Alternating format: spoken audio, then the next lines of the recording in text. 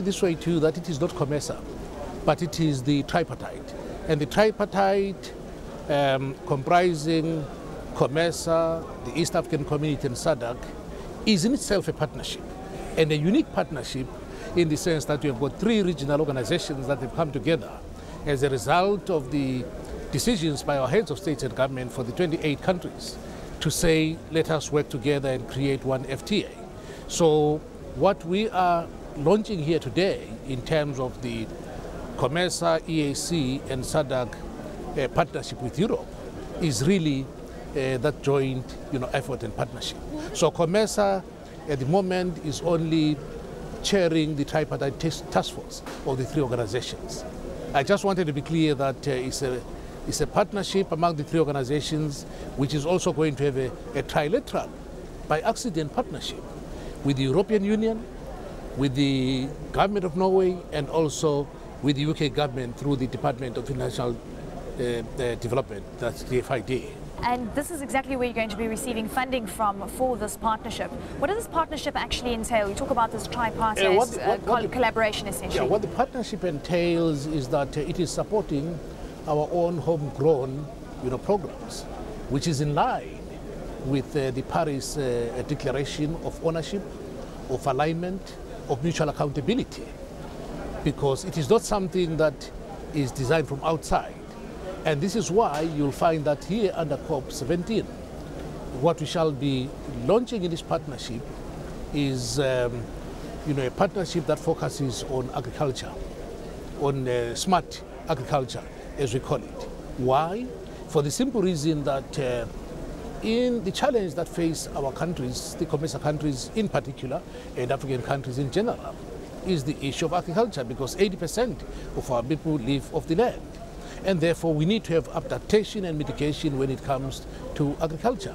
For the very simple reason that it is not our countries that have created this crisis that threatens the very survival of the planet as we have known it, but it is the developed industrialized countries through the pollution, the CO2 emissions that they have caused, which is creating this problem. But for us, the partnership is important in that there is that mutual agreement on the, on the priorities and also on the programs that the three partners are supporting.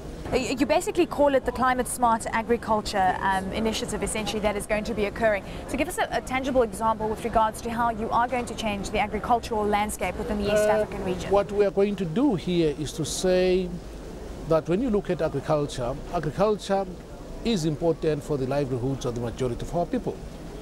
And when you have got climate change, you have got floods, high temperatures, etc., then you also need to address the issue of how do you adapt, agriculture, for that.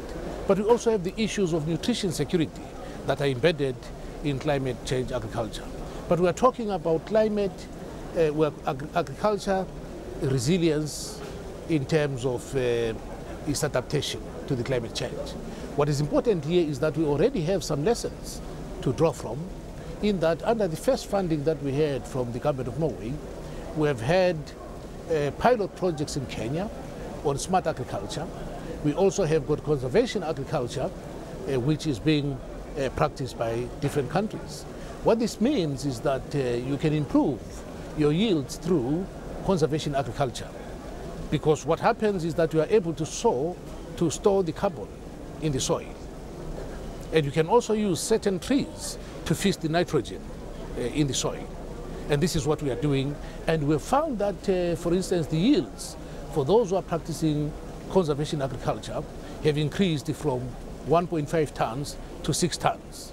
You can imagine if a farmer has got 2 hectares, ends up having 12 tons, 14 tons, it makes a difference, because you are not only dealing with the issue of poverty reduction, but you are dealing with the issue of putting money in the pocket. Which is exactly, and this is the whole project is worth around $80 million or so, where you will be receiving funding to that magnitude. Who are you actually targeting? Are you targeting the bigger farmers, or are you looking at the small to medium-sized farmers? Not at all. We are targeting the small, farmers, because the bigger farmers are able to look after themselves, but the smaller farmers who are at risk as a result of that. Let me give you an example. If you have increasing temperatures, you also need to have seeds, crops that can withstand the high temperatures, which means this is where, science comes in, innovation comes in.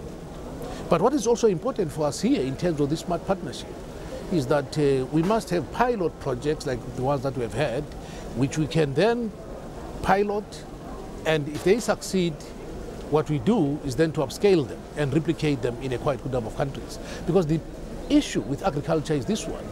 You cannot take textbook theory and say it works. Yeah. What is important is what works in the field. And it is through trial and error.